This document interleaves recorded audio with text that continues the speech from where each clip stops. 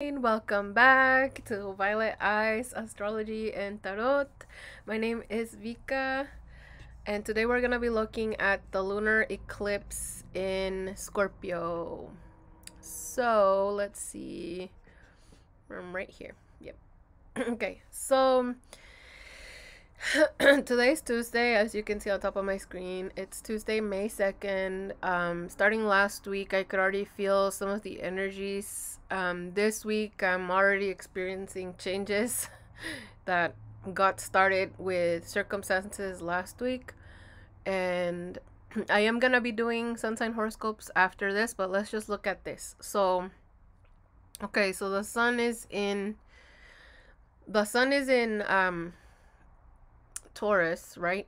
Opposing the moon over here, and this is what is making the eclipse. So the moon is entering into the shadow of Earth, and they're still right here. We have Vesta conjunct Mercury, which is pretty close to the sun, which is like 1 degree off of what the Hellenistic orb 3-degree orb is, but they're still relatively close. So we're gonna go ahead and count these as still.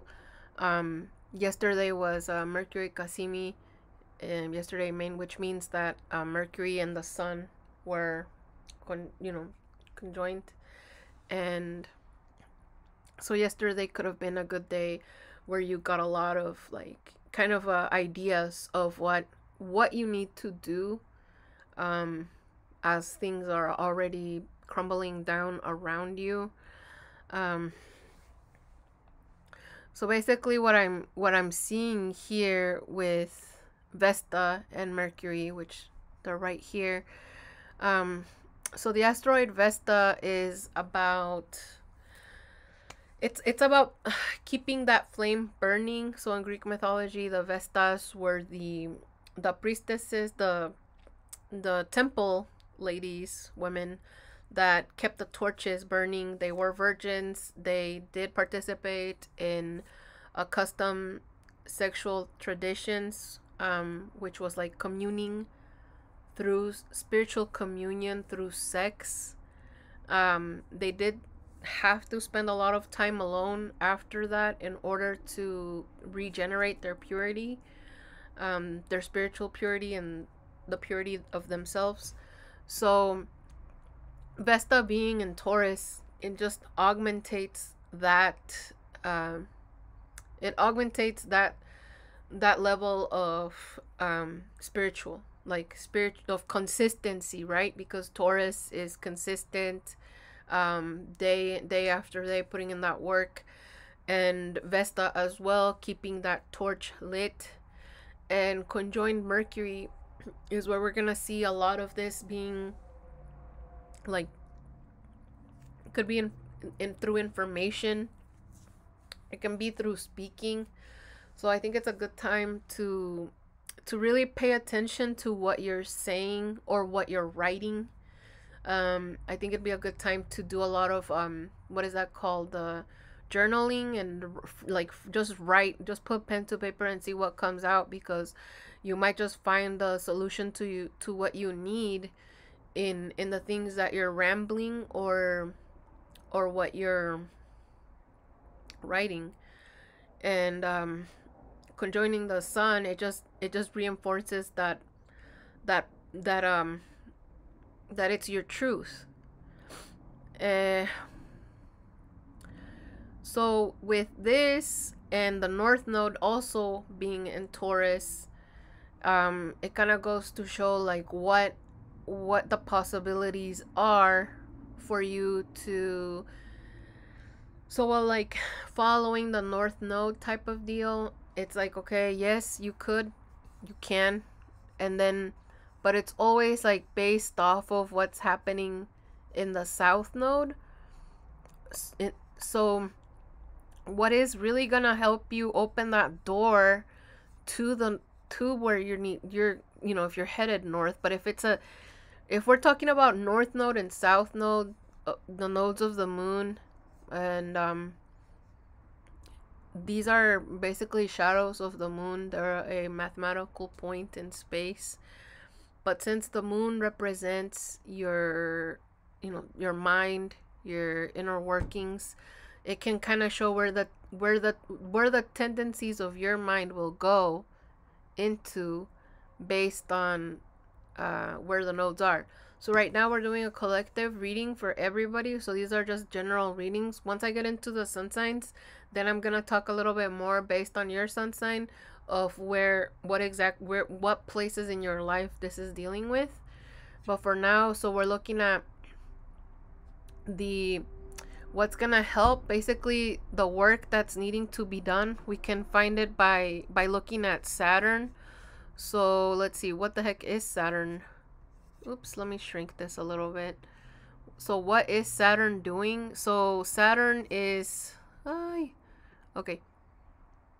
So Saturn is, let's see, so it is trining the south node.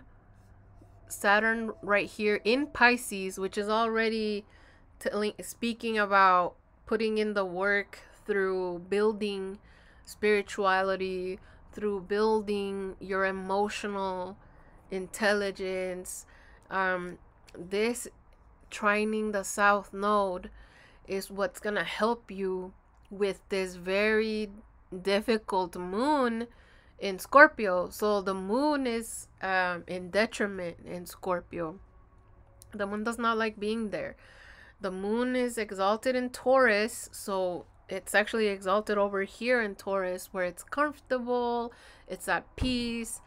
The moon is its home, its natural home of the moon is the moon in Cancer. So if you're a moon in Cancer person, you know, doesn't mean that everything is gonna be good, but it just means, that's the moon it's happy there because it can express all of its feelings, like all of its things. So it's not necessarily like a good thing, but it does. Anywho, that matters because Mars is there, and Mars being the action, where we're gonna be doing a lot of the cutting away, is it's in the moon's house here. It's in Cancer. So the moon, our feelings are gonna be kind of dictating, like that's where the action needs to happen. And what is Mars doing? Let's see. Mars is trining Neptune. So Mars is trying to kind of have us take action based on what we're trying to cut through all this fog from Neptune, and trying to cut a lot of things from the past south node away. So the work that we need to do, because Saturn is trining the south node, Saturn representing work, is having to do with the past. So like I was saying, so the moon is in detriment in Scorpio. It does not like being there.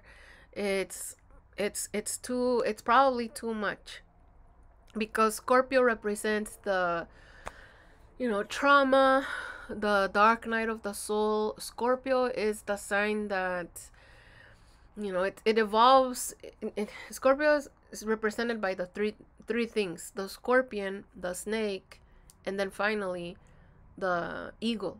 So it's the only sign it's not the only sign, but it is the sign that transforms three times. And with this, for transformation, it has to go through difficult like trials. And we all experience this right now because the south node is there and the moon is there as a collective, whether you're a Scorpio sun sign or not. And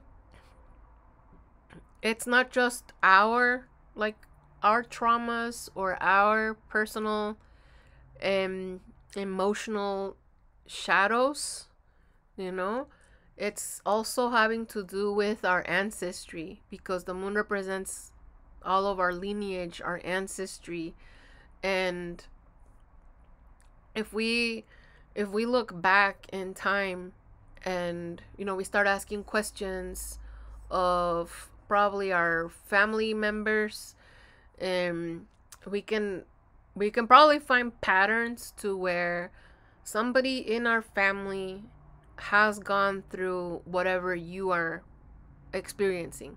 It might not look the same way, but maybe there's a pattern of divorce in the family. Maybe there's a pattern of I don't know, marrying for money, or if there's something in your family lineage, and if you look back in your family history, you could find clues to what's been happening and why it's been happening. With Saturn squaring Fortuna, Jupiter's daughter, it's kind of saying that in the sign of Sagittarius, where we learn, it's Sagittarius is the higher, represents higher learning, and so Fortuna's in her father's home and she is retrograde. So Fortuna, that represents, where you might find difficulties, where fortune might change. And when I'm saying fortune, I'm not just talking about money, but I'm also talking about like circumstances. I'm talking about abundance. And abundance can mean that you have a lot of something. Like, you might be negative $21 in the bank, but you have an abundance of what, and that's where we can look at what are the shadows of myself connected to the shadows of my lineage, and where are we abundant as a family, because we can change. Like, it's kind of like a wheel of like the boat, and it's like we can take a turn, and this eclipse is inviting us to take that turn. So with the weekend horoscope, I was talking about, what was I talking about? I was talking about arguments with particularly with women, because there were aspects to the moon which represents women, and what I didn't understand until today is that it could also have meant that there's arguments within the family, and regarding the work, regarding what we do, regarding where the wheel is, where our family or ourselves, you watching this video, what different choices are you making that are different than what anyone in your family has done? And how is this provoking the family? How is this causing like disruption in your family? Whether you're an adult having to deal with the rest of the family, your parents, your every extended family, or if you are somebody with kids and you have to deal with your partner accepting the blows that the family might have to take if you decide to do things different, if you decide to take a sharp turn. And I think more than anything, what this eclipse is showing is that these things they're kind of already decided for. They're already, like, things have already been set in motion, and right now you have to have the discernment to be able to tell, okay, do I keep going, or is this crumbling a significator of me needing to move on and starting somewhere else? So, because putting in the work of Saturn to trine, so Saturn trining the South Node, that's what's going to help us. If we put in the work, Saturn, which, Saturn rules Capricorn, so that's where the lot of fortune, which is different than Fortuna. The lot of fortune is like more of a personal, where is it dealing for you? Where is your personal fortune going? And the Fortuna is more of like how everything is affecting. I think, this one has more to do with like material goods and career, this lot of fortune, and like of not, I mean, we call it career here in, I mean, in the West, in the US, and like in Mexico too. I remember people saying like, what are you gonna do when you grow up, you know? But other cultures call it dharma. So it's kind of like your purpose that you just so happen to get compensated for, because whenever you give energy somewhere, you put your energy there. I mean, more, you know, eventually it's gonna start giving you returns. So this has to do a lot, this eclipse has to do a lot with the work we're putting in, because the lot of fortune is there. Our dharma, what are you doing? What is your purpose? What is your job title? And you know, this is in Capricorn for now. I mean, this moves along, but it's in Capricorn, and this is trining the south node, which trining means like it's making a triangle, which is a positive aspect. It's a helpful aspect. And so you might think, okay, but if how could it be a good aspect to a moon in detriment, a moon that's like not good in Scorpio? And if you are a moon in Scorpio person, it's like, then you know how that feels like, you know, the darker sides of the Scorpio energy really comes out. And when I say dark, I don't mean like bad. I mean, you know, I mean more like the difficult, the shadow. There's light qualities to Scorpio too. So let's talk about that. Okay, so the light qualities to Scorpio are transformation, you know, metamorphosis. So what's the difference between metamorphosis and evolution? So evolution, you know, it takes a long time. It's like a Taurus. It takes a long time to put in the work.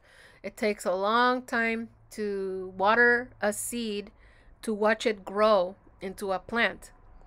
But Scorpio no. Scorpio is like metamorphosis. Scorpio is like, you know, I mean, let's say you have like posture problems, right? And you're walking around all slouched and you're like, oh my God, no, oh my God, oh my God. Like, and you just suddenly like, okay, I'm gonna walk straight starting now. Like, you could be in the middle of a party thinking, I should be more social. And then you could go down this like hole of, when I get home after this party, I'll watch videos on how to be more social. But metamorphosis is when you have that thought and you instantly change. When you're like, I should be more social. And instead of going down that, you know, thought hole, you start actually talking. You're like, hey, how's it going? How's your steak? Oh, how's the cake? Or what do you think about this venue? Or that's metamorphosis. When you suddenly straighten your back, when you're suddenly awake, when you're suddenly like, I know what I'm supposed to do. So this is kind of an eye-opener, and it has to do a lot with how our choices, our individual choices, affect our family, our extended family, and how the things that our extended family has affected us, and how that programmed us to be where we're at today. And there are rewards to be reaped with this. I'm looking at Ceres, the asteroid Ceres, which is Ceres is the mother of, she's the goddess of agriculture, and she's here in Virgo, so that's a great place for her to be, in the 6th house of for routines and work. And Mercury, the dispositor of Virgo, is over here with Vesta. Like, yeah, you put that work in and you will, like, the rewards, you know, there are rewards that are already here to encourage you to keep going into your path, or to decide more that you do need to give more of your full attention to one of the 2 or 3 things that you might be doing. And with Lilith being over here retrograde in Cancer, in where, you know, moon rules over this. It's also talking about how can we emancipate ourselves from the ideas, from the bad, from the chains of our past. How can we emancipate ourselves from the chains of our past? And this is all very much spiritual because Venus is over here in Gemini. It's in the 12th whole sign house. And it's let's see, what is Venus doing? Venus is trining the south node as well. There's gonna be a lot of help that you can find through looking inside, through what's the 12th house represents, like spirituality. Like, this is all very spiritual. This is a very spiritual time. I mean, yes, I get it, like this is a spiritual practice, but this chart specifically, it's more about dharma than about career. And how can, okay, so maybe you're asking, well, and not for everybody, it's not necessarily gonna be like the change that will lead you to your dharma might not necessarily be a job change, but something in your life will be a catalyst with this eclipse to eventually get that job change, that purpose, that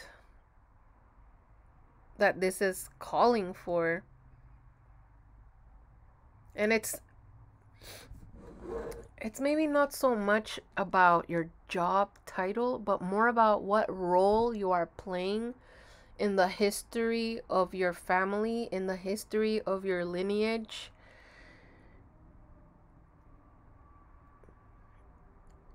And what things you are, what patterns you're breaking. And then Pluto retrograde now at 0 degrees of Aquarius. So that is, let's see. So that being the solar 8th house, and it's Scorpio's domain. And then Uranus is over here, where all the action is kind of headed towards. So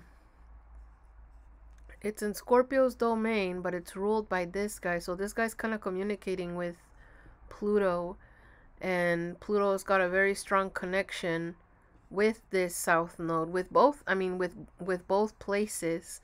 So there's definitely, it's not about one or the other, but it's mostly about what's gonna help you continue to grow, what's gonna help you continue to put in, to build, is definitely being affected by what you're dragging behind with your feet. And that's basically what's happening here. You know, I think, like I said, it's a good time for journaling, and you know, I just be brave and trust that whatever is crumbling right now in your life is what needs to fall, so that you may build, North Node Taurus, something stronger, something of more truer to your nature. Yeah. So thank you for being here with me. Thank you for watching my horoscope. I appreciate you so much. And I'm gonna be doing the sun signs for this eclipse. Have a good day. Many blessings and namaste. Thanks.